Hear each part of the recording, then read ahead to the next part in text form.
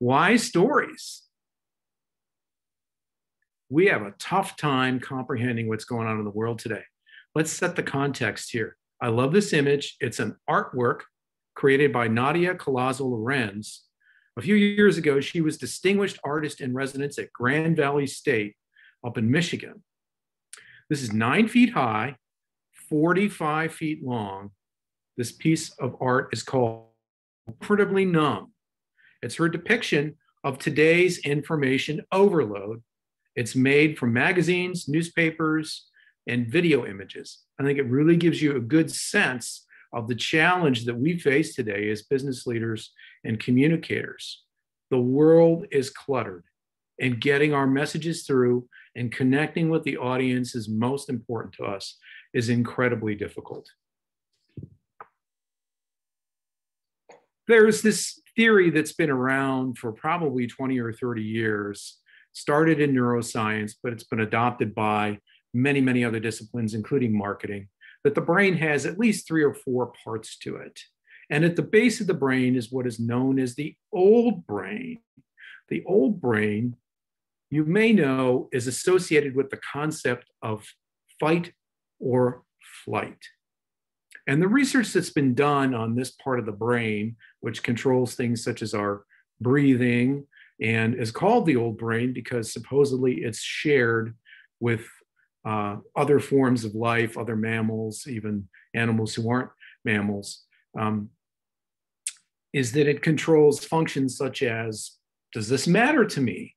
Is it something personal?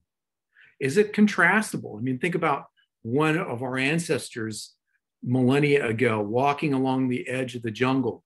Is that a tiger I see out of the corner of my eye? Or is it just the breeze blowing? Something that's tangible. Can I get my arms around this concept? Will I remember it?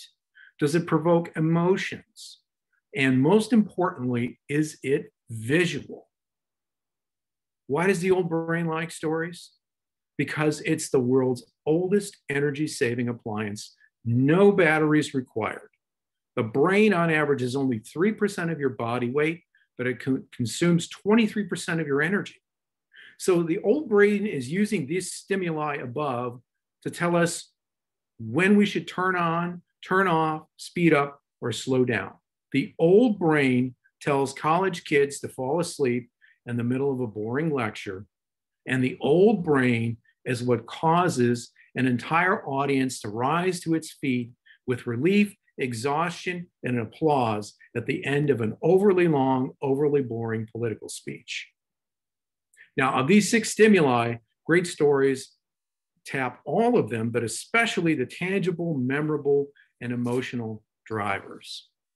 But don't just take my word for it. Let's consider what some other folks have to say about the power of storytelling.